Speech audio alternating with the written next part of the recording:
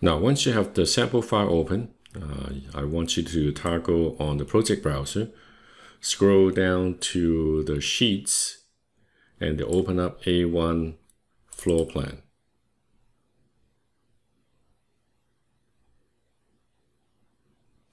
And this is what the view label looks like from out-of-the-box library and templates created by Autodesk. Typically, we would want to have the drawing number as well as the detail number in this title here. And also in this title, if we just go in here and make it a little bit longer, let's say, for example, we go to the view name, and then we're going to add another suffix to it, say this is entry level, it's a ground level. And then you can see that it will be too long, and it's going to expand to 2 lines and start overlapping the underline, and it just doesn't look very good.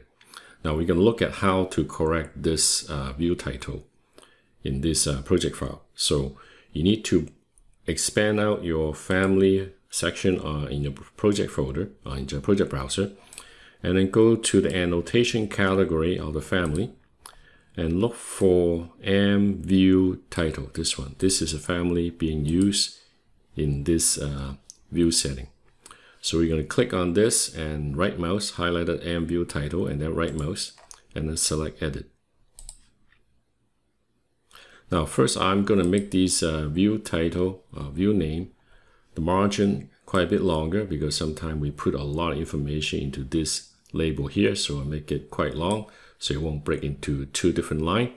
And also I want to make the vertical adjustment to be at the bottom, so when you have too much information, it will break upward, it will expand upward rather than expand both up and down. When you have it aligned as a center alignment in vertical setting, then it will overlap the underline. And I would probably want to lower this a little bit, because if you look at the center line of this circle here, there's quite a lot of space between the label and the underline. So I'm going to use my arrow key on my keyboard and just tap it twice to lower it a little bit. And also want to move it over to the right side a little bit, because I'm going to make this bubble a little bit bigger. I'm going to hold down Control, select the view scale, and then use my arrow key to move this over by 2 notches. And I'm going to click on this circle here and then change the label. Rather than 6.5 millimeter, I want to change to 10 millimeters, so that my circle is approximately 20 millimeter, which is in imperial units around 3/4 inch. So that is a typical size that I have used in my past, doing a lot of architectural drawing. And I'm going to highlight this detail number and adjust the margin a little bit so that it fits inside the circle, so it won't go beyond the circle, and use my arrow key and move it up to the upper portion of the circle. So it looks like it's within the upper half of the circle. Then I'm going to go to click on the Create tab in the ribbon panel and then select Line. And I'm going to click on here to draw a horizontal line in the middle of the circle to split up into 2 parts.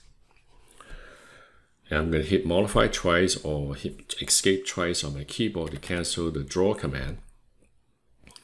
And I'm going to hit Create tab in the ribbon panel again. And then I'm going to select Label. And I'm going to click from the type selector.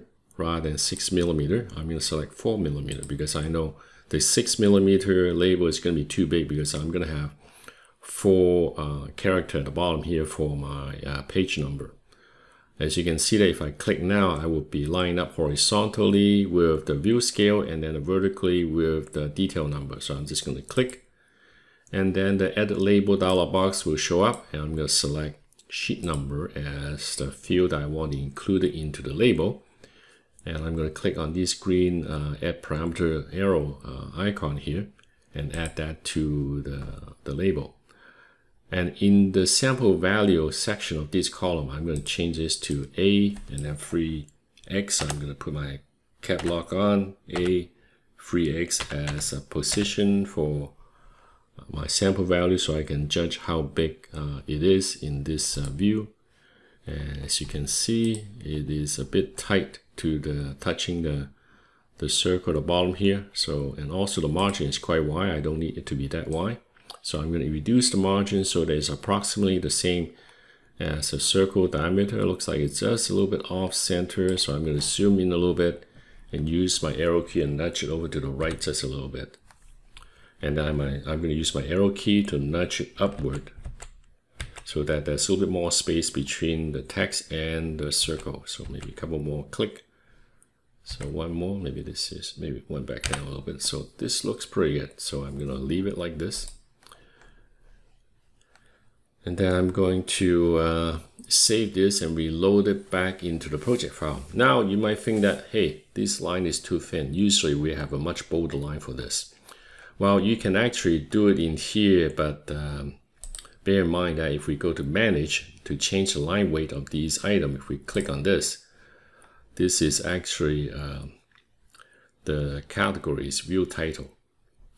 And if we try to look at the drop down, there's no other option unless you want to use invisible line. It doesn't print, so that's not a good option for this line. And so we can actually we have to go to manage and then select object style. And in this family file, there's only reference line, actually view title. This is only one. So if we change the weight of this line, say change the number 6, and select apply. Yeah, that looks pretty good. And then if we change it back to maybe a little bit too heavy, change it back to 5, and select apply, or maybe even to 4. It really doesn't matter what you select now, because when you load into the project's object style will govern. So if we actually save this file, save, I'm going to save this in my sample file directory and view title and overwrite the previous version. Now I'm going to load into my project. So we load it back into the project. This is a sample file. Select OK.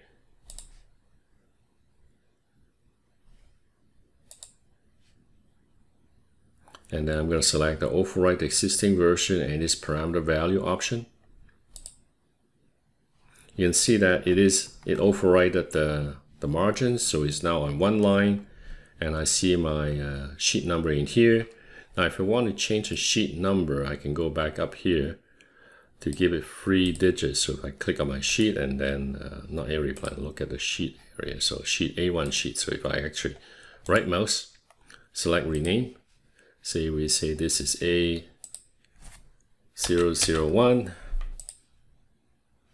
and it does fit nicely inside that space.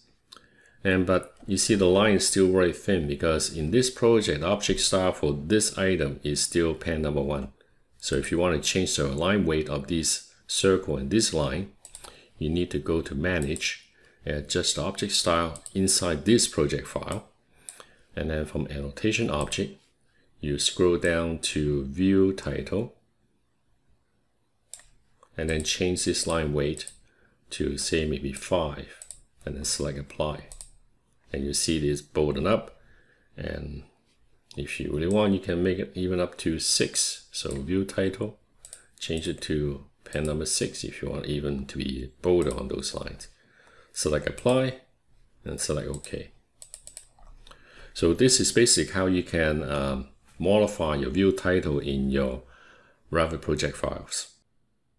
Now, if you want the underline of this view label to match up with the line weight of this bubble, you need to just put your mouse over the view and then don't click yet. Make sure that in the lower left corner of the application window, you see viewport title with line, then you click. Then you select the viewport and you click on edit type. And in here, line weight, we're going to change it to 6 to match the bubble. So we're going to select apply and select OK. And now you can see that the line weight of the underline is matching up with the bubble. So I hope you enjoyed this video. If you enjoyed this video and find this helpful, please give it a thumbs up and subscribe. Thank you for watching.